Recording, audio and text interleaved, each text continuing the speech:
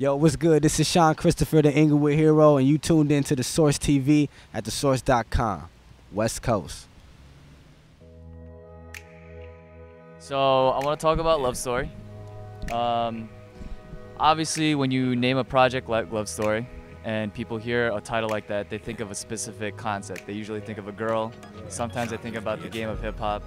But I feel like when you named this project Lovestory, it had a little bit of a bigger concept to it.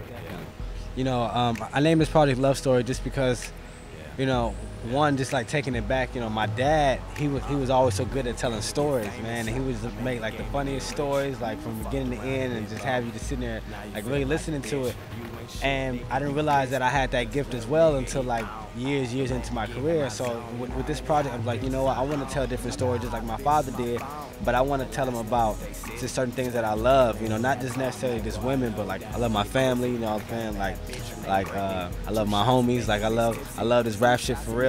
And so every song on that Lovestory LP is just about, you know, a certain subject that I hold dear to my heart or whatever. Right. So that's how, you know, I thought the title Lovestory would fit.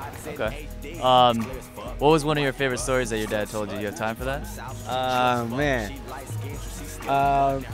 My dad, he used to tell me all kind of stories, but he used to say this riddle all the time, and he would say, you know why a broke man sleeps so sound? Is because he had nothing when he first laid down. Oh, okay. You know what I'm saying? Right. So if makes you kind of think about that. Yeah. So if you really got it, you know what I'm saying, you sleeping lightly. You know what I'm saying? And those who don't sleep into the afternoon sound because they knew they really didn't have nothing to really protect anyway. Gotcha. So that's something he used to say to me all the time. Okay. I also want to talk about working with Timbaland, what that's like. Was that like a dream of yours coming up, or was that just something that kind of you stumbled upon and it was like, wow, this is pretty dope, like I mean, yeah, man, I've always wanted to work with Tim. Like when I was in high school, I used to make like CDs of just like Neptune's playlists and like just the Timbaland playlist of all the songs that they had charting on the albums at that time, man. I would just listen to that, like that sound from Virginia, like it didn't sound like stuff from the West Coast, but we really fucked with it.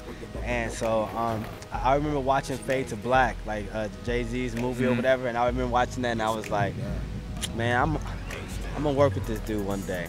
I'm gonna work with Timbaland one day. I don't know how, I don't know when, but like I already visualized, like I watched that movie so much, it was like I was Jay-Z in that studio. I like visualized it, and then I just made that shit happen. And so yeah, it's, you know, you could sort of say it's like a dream come true for real, but it's like, I mean, at the end of the day, that's what we do it for. You know what I'm saying? Like, we don't do it to just have our friends just know who we are. We want those legends to recognize it. So it's like, that's where I envision myself anyway, but man, it's still an amazing feeling for real. Gotcha.